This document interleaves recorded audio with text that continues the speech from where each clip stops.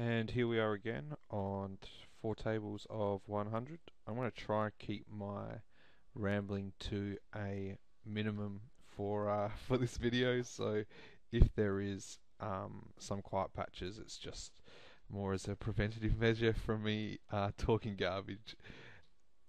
Um, that it's out of line with what I really want to achieve throughout this series. The whole point of this series is that I really just want to again give you guys a feel for the day in day out and show you what you should be doing at the table and what you should be doing with your time.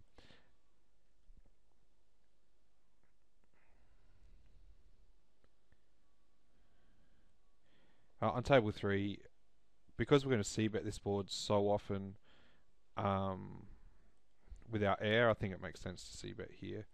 We can take a pot control line there if we like to,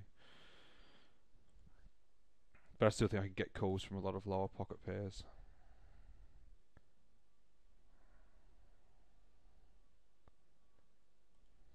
And I'm just going to get off table 3.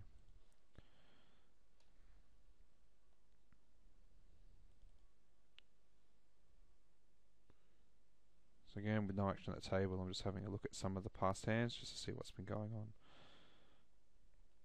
And I'm not too sure if I like my c-bet on table 2. I mean, looking at his fold to 3-bet stat, it looks profitable, but when I do get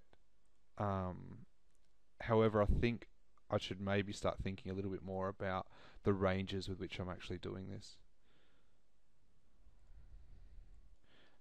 And I'm probably going to double barrel here just because he's going to call with our hands like pocket 9s and pocket 10s, and he's going to call a huge amount of c-bets and fold to a lot of turn bets. So I think I can definitely double barrel profitably. The queen is a pretty good card. I think we can always just bet there. And on table 1, I think our hand's pretty vulnerable, so I don't mind a decent sized c-bet.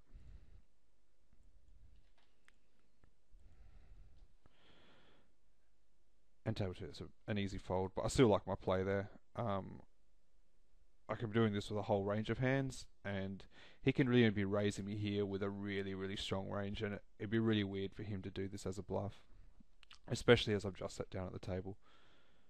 And so I'm really happy with my play.